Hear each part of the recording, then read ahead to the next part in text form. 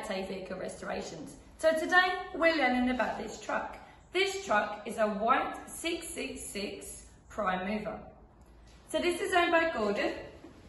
Gordon has been putting this together for the last 4 or 5 years. This truck is massive. He has done so much work to get her to where she is now. So at the moment we're halfway for the restoration. I'm going to let you know about a few bits. So, this truck was built in November 1943. Roughly about 3.5 were built. As you can see, it's 7.5 metres long. It's 2.5 metres wide and 3 metres high. It has 4 forward and 1 reverse, and a low and a high gearbox. It's a double clutch. So, it does 37 miles an hour. As you can see, the engine was massive. So that was a Hercules engine. It's the second biggest truck engine in World War II. It was made by the US.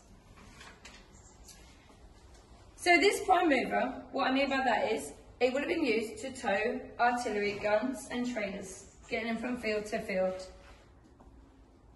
They made lots of types for this vehicle. So it has cranes, fuel trucks, and bridge layers as well. So Gordy found this in the local council being used for a salt spreader. Can you imagine the rust on it? As you can see, Gordy slowly put her back together and she's looking amazing. So what Gordy's done is he's stripped it all down and he's now trying to rebuild it. Every nut and bolt going. She is amazing. So, the next part I'm going to be doing on this truck is to show you a bit more in depth about what it really has inside. Right guys, are you ready to go a bit more in depth about this truck? Follow me this way. Look at the size of that engine. That's a Hercules engine. So, with this engine, okay, this here is the air compressor. So this does the brakes, okay, which I didn't know. I thought it just had normal brakes like a car, but it doesn't. This is actually made full of air. So if you have no air, you have no brakes, which is not good. These 3 little pots here are the oil filters. As you can see, it's a big engine. You need your oil filter pots. Follow me on this way. Okay. Oh, she's a big girl. So, as you can see in here, the steering wheel is massive. It makes me look tiny. So, with the steering wheel as well, okay, it's not power steering. You've got to really steer up. Down here are the gauges.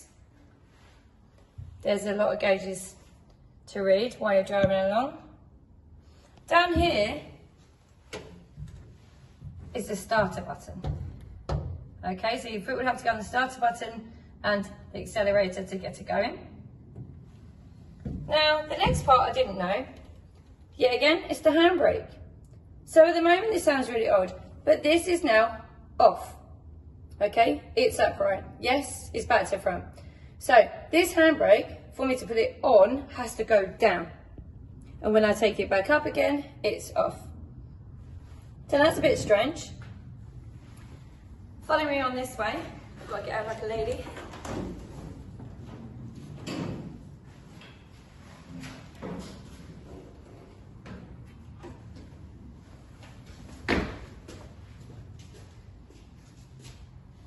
So this is the fuel tank.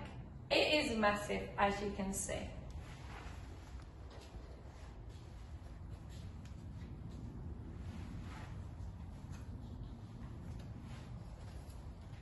Okay, so moving on to the body, which is this here.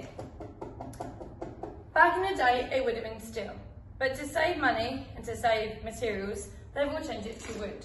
They changed this in 1943, okay? So as we walk back round, there's some other bits on it as well.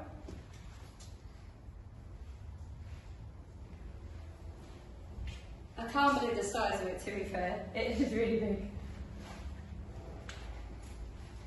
Okay. So, we've got any car, you've got to have wheels. Can you guess how many wheels are on this truck? Oh, close. There's 10 wheels on this truck. Can you believe that? Follow me this way. So, with all trucks, you need to have a battery. Okay? I'm going to let you into a little secret apartment. That's where the batteries are in. Okay? There's only one battery. I thought it'd be loads because obviously it's a big truck. No, it only needs one.